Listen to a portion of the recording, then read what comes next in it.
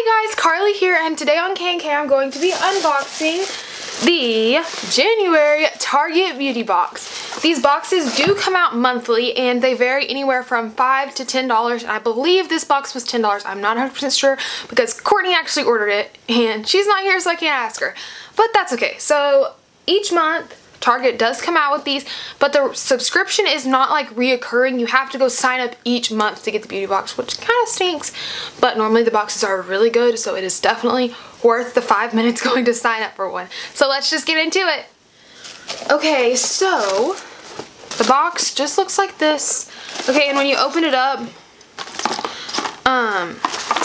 there's lots of products, and I think this is some dry lotion and it was open, so I made sure I shut that, but it kind of got all over the box.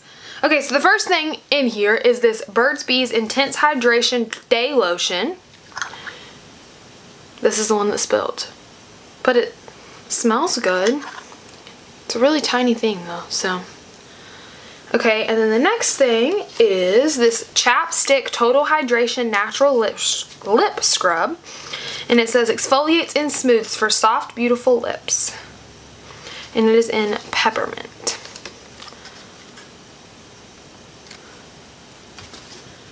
And then the next thing is, my goodness, Target, this box is a little messed up. I got some hairspray. Oh no, what is this? Comb Through Finishing Mist. But the thing popped off. Let me see if I can put it back on. Hey, I did it. It smells just like hairspray. Okay. Anyway, so this is Nexxus Comb Through Finishing Mist. So there's that. And then the next thing is Lemon Rinse Gentle Clarifying Treatment. I guess it's like a hair something or another. I'm not real sure. It smells exactly like lemons. Okay, and then the next thing is this EBS Skincare That Works Intense Moisture Anti-Aging Cream. It says vitamins and antioxidants for healthy skin. My goodness, this sticker will not come off. Ugh. Here we go. So this is what it looks like. It's a pretty good size. Target always sends anti-wrinkle creams. Okay, and then the next thing is this Revlon Kiss Balm in cherry, I'm guessing, because it has cherries all over it.